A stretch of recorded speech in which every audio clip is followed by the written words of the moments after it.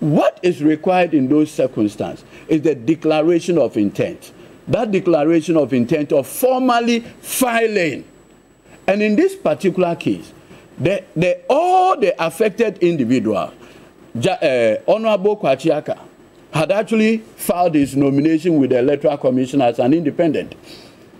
Honorable Andrew Esiama had filed his nomination with the Electoral Commission as now MPP candidate. Morrison, what's the name? Cynthia Morrison had also filed his nomination.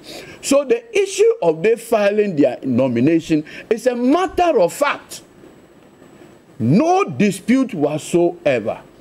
So when the minority leader then, now majority leader Keselato Forson, raised the issue, the speaker considered it worthy to give a ruling. But you see, like I always say, when this matter came to the speaker, he exercised a lot of sobriety, a lot of patience, and said, look, give me 2 days to consult broadly and deliver a ruling on it. And therefore, he delivered his ruling. Now, guess what?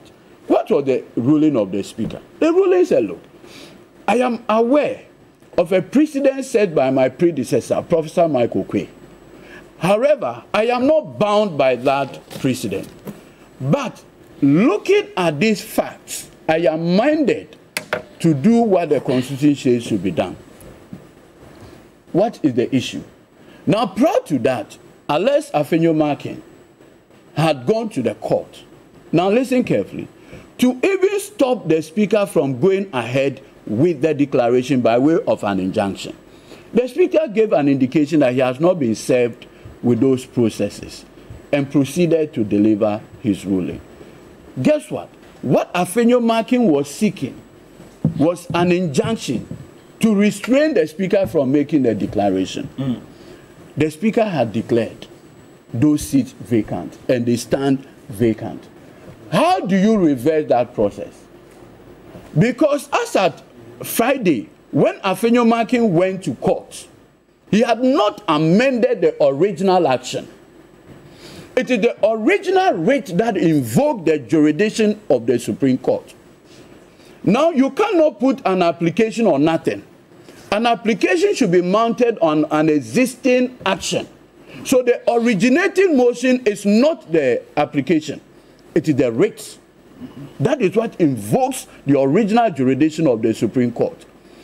Now, Afenyo was seeking to stop that thing from happening. As at the time he went to court on Friday, that thing had happened. Like we always say, you don't grant an injunction where the horses are bolted already.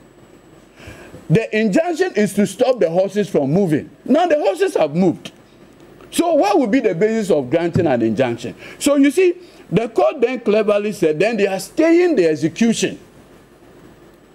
The fundamental question every lawyer will ask, the decision by the speaker, the ruling by the speaker, is it an executable order?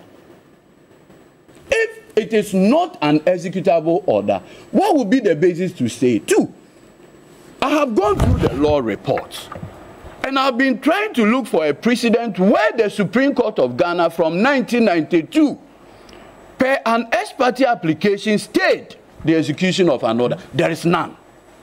Are there anybody to do that? In fact, if you recall, Tenadi, even that one, the Supreme Court had to do an extraordinary step of restraining the Electoral Commission. It was on notice. A major matter of this nature, to grant an ex parte application makes it extremely strange and bizarre. But you see, I have looked at the reasoning behind the Supreme Court's decision to stay the execution of the order. One, the Supreme Court says there are special circumstances. What is special about it? Did the Speaker stop now minority from conducting the business of government in the House? They voluntarily walked out. Now, where a person has a right to conduct government business, and that person voluntarily walks out of Parliament, how can that same person now complain that it will affect government business? In any case, walkouts are legitimate exercise of parliamentary work.